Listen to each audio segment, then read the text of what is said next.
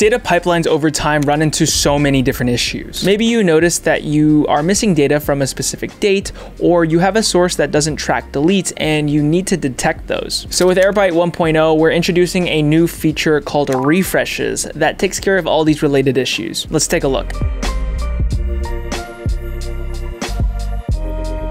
All right, so we're going to start off in BigQuery, and as you can see here, I have a data set called public and 4 different tables. Currently, I'm in the reviews table, and I ran a little query here showing me how many records we have and displaying this new column called the generation ID that comes from Airbyte. Now you can see that I have 300 records, and the value for this generation ID is 0, but this will come into play later in the demo. So now we're in the Airbyte UI where we're in the connection where we're writing Postgres over to BigQuery, and you'll see the 4 tables that we originally saw.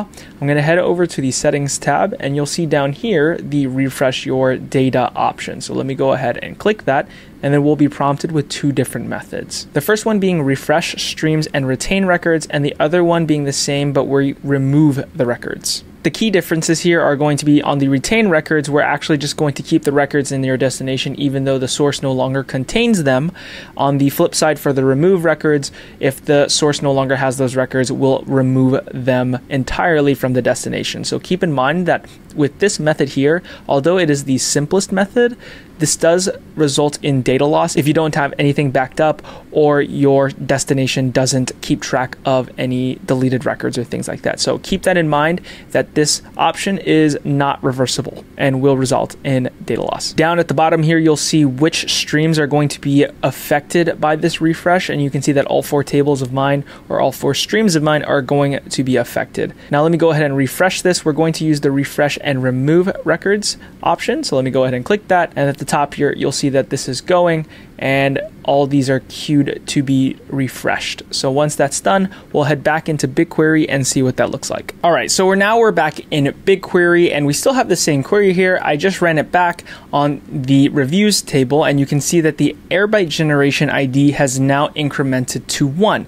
So what happened here? When you actually run a refresh, instead of having the possibility of a source crashing during a sync and not emitting new records, when you run a refresh, we actually wait for the source to send data and actually complete the sync before we write it to the destination. And with the generation ID, this allows you to actually track historic data so that you understand what data came before or after a refresh. You would have noticed that the generation ID was 0 before we ran a refresh, and then after they all incremented to 1. If we go back to the Airbyte UI and run a refresh and retain records, we would have 600 records here because we retain these records in the destination, and then the generation IDs that currently had a 1 would go up to 2, and then the new generation IDs for the other 300 rows that would come in would all have a generation ID of 1, so that way you can kind of disambiguate which records came at which times. So that's a quick introduction on how refreshes works within Airbyte. If you want to learn more about refreshes, make sure you head over to our documentation, which will also be linked down below for you to check out. But aside from that, thanks for watching.